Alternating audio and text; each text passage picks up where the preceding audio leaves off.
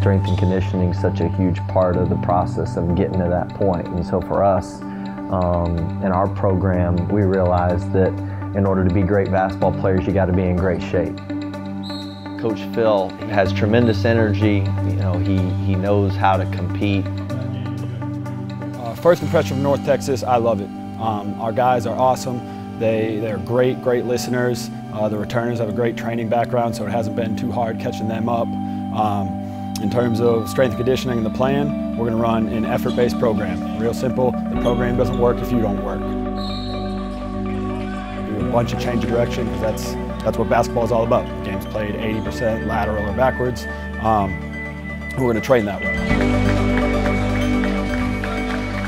It would be more quick on the court. It helps us be more lenient, be more flexible. Not more so a lot of weights, but more so like physical stuff is like what you can do.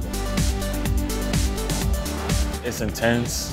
Everybody comes to work. Coach Phil with the strength and conditioning, he's always excited, energetic about the workout. He has planned for the day, and everyone is excited to do it. It's going to get us faster, stronger, obviously, make us jump higher. And it's a long season, so strength and conditioning is going to help us in the long run. We're trying to get them as strong as possible and as explosive as possible and make major body composition changes. That's one of the great things about the summers in college basketball is you get about 7 or 8 weeks to really just train. You don't need to taper for a fall season. You can really just go. 1, 2, 3.